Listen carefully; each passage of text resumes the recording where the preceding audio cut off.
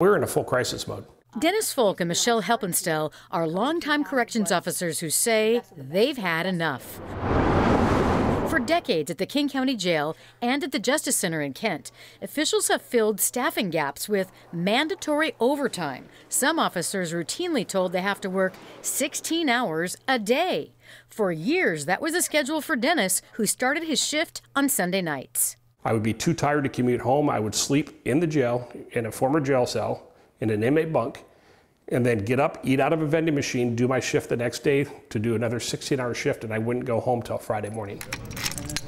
The King County Corrections Guild says for officers, that's causing burnout, with 70 unfilled positions right now, as well as health problems, safety risks, and sleep deprivation.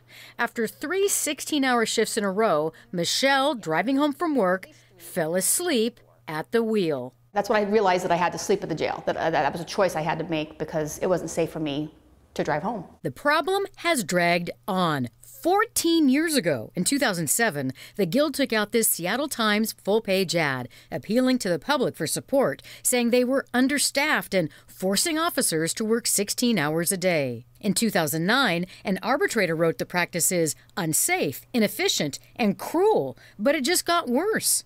In 2008, county corrections mandated 32,000 hours of overtime. In 2019, that number climbed to 72,000. Your attention's diverted, you're trying to take care of the inmate, trying to keep everybody safe, and it's a safety hazard. So you think this is affecting public safety? Oh, for sure, 100%. Overtime, of course, is on the backs of taxpayers. We found in 2019, King County Corrections OT cost well over $12 million. In 2020, due to COVID and a lot fewer inmates, the cost went down, but still totaled over $9 million. We have an obligation to the citizens of King County to run our jail efficiently. And if it's not being run efficiently and we're being forced to pay the overtime to these officers when it could be managed better, it's waste and abuse. It's extremely frustrating.